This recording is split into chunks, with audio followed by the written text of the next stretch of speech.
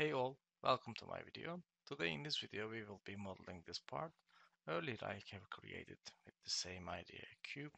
Now we're gonna create a pyramid shape. So let's create by opening a new part.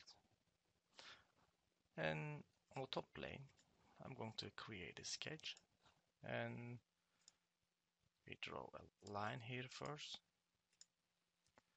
And after that I'm going to create here one line and touching the line and selecting point while Ctrl is pressed, we say midpoint.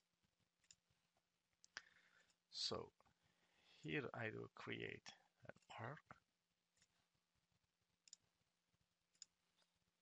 and after I'm trying to give my dimensions, Shift is clicked, arc and point, we say this is 5, from point to here is 20, and the radius here 170. The first sketch is done, we close this one, and then in the right plane I'm going to create a sketch and we look from right plane as well. I place here one arc. Maybe before that it's good to create a line like this to make sure that things are going easier. I move my point a bit. I press Ctrl, select point and arc and pierce, and then I select again my right plane and I create here one arc. I'm going to say this two object is tangent by clicking Ctrl, and I will create here a line again, combine this 2 point, and I'm going to give a height which is 75. This is pretty much fine. We can continue. We go surfaces, swept surface. This is profile and this is the path, and then we create the shape. Now I need to create one axis. For that I select top plane and origin and I create an axis over there. After that operation we go to circular pattern, bodies, these are the bodies, 3 times I create an instance, I come to surfaces, trim surface, select 3 object and select keep selections and choose areas which just fall into between surfaces, and then we say okay, the rest will be removed and we will have this shape. Now we can again look from plane and create here a sketch. What we will do, create here an arc and here a line,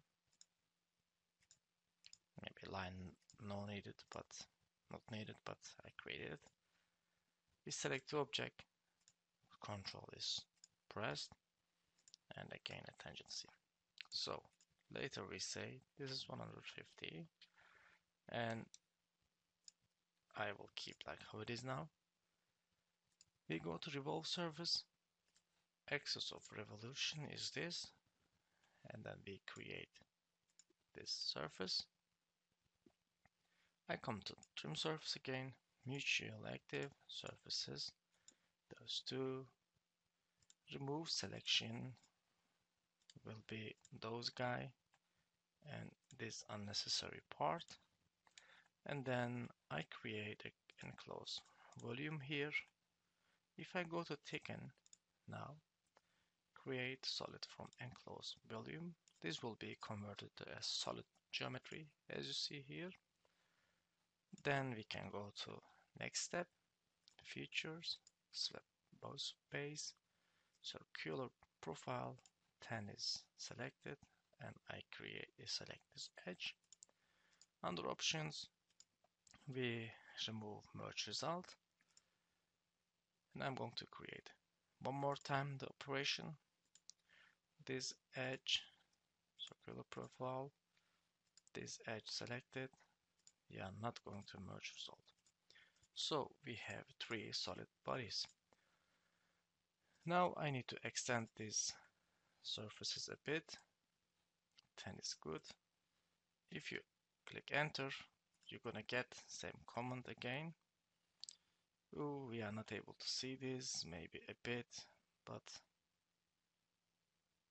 we can hide this guy and show them again. We go to move face, select those 2 surfaces, and we extend the length of our parts.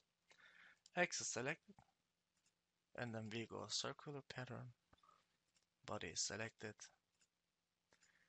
and we copy them 3 times. This is good. We have 7 bodies. Now we are going to select combine, subtract. This is the main body, and if you don't want to select each of them, you go here, select shift, click the shift and select the end, and then everything selected, and then you remove them. So this is done, and then I'm going to give here radiuses, each corner 2, each edge, in fact not corner.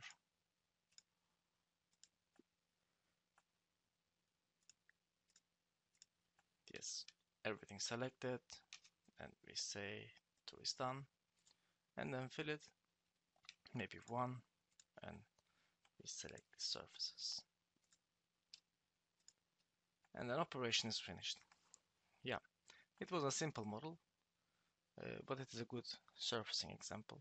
I hope you have learned something new. If you are searching better videos, please do visit my channel. You're gonna find there a lot of hard surface examples, or advanced is a better way to say. Thanks for watching. See you in another video.